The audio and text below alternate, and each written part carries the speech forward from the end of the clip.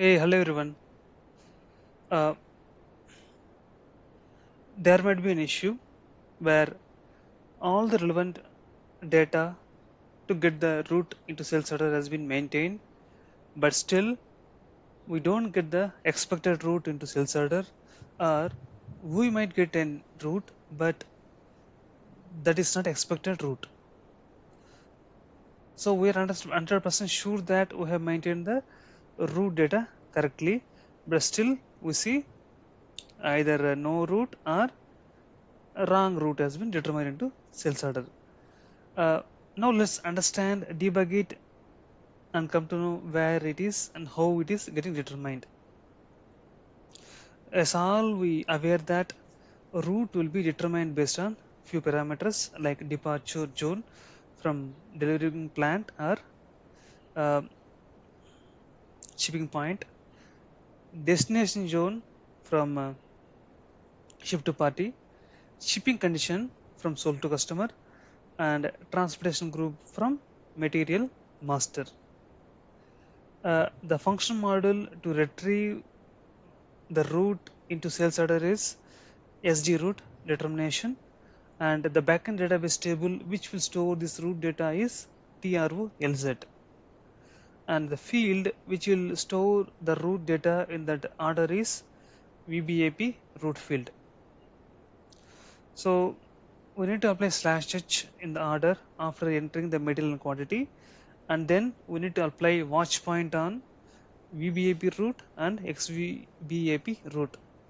The reason here is that we don't know on which field uh, the route will get updated first. It might be VBAP route or XVBAP route.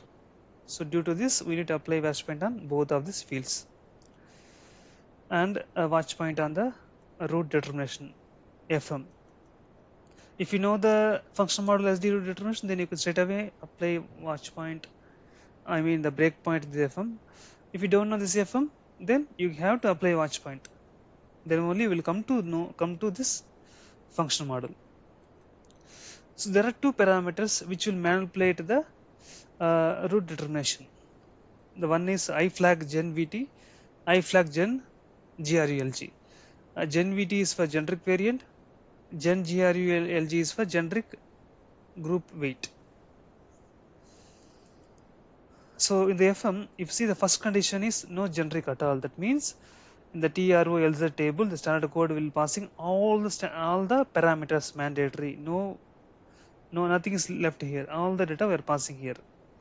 A land, VSBD, L land, A zone, TRSZR, L zone, and white group as well. When if both are equal to space, that means it's not generic at all.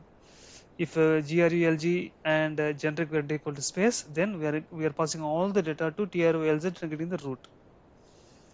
In second case, if white group is maintained, then the generic white group field equal to X, that means not equal to space, and generic variant equal to space. In this case, apart from GRULG white group, we are passing mandatory data to all the fields.